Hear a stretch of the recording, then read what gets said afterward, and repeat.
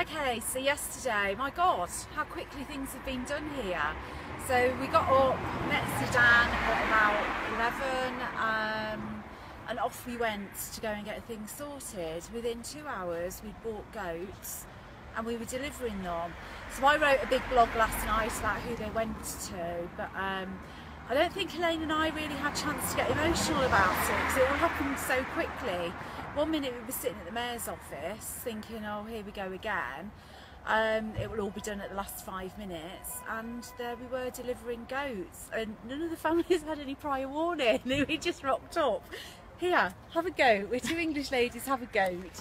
And then when we had done all of that in the pouring rain, we then went to source the trees, which has all been done.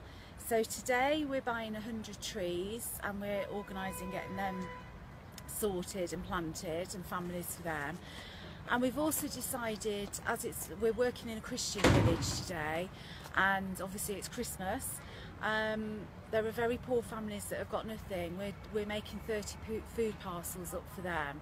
So just imagine you're sitting at home thinking it's Christmas, in 2 days time we've got nothing, and then we rock up with a month's worth of food for them. And we've also asked for a couple of little treats to be put in, so it's not just things like flour and sugar and oil.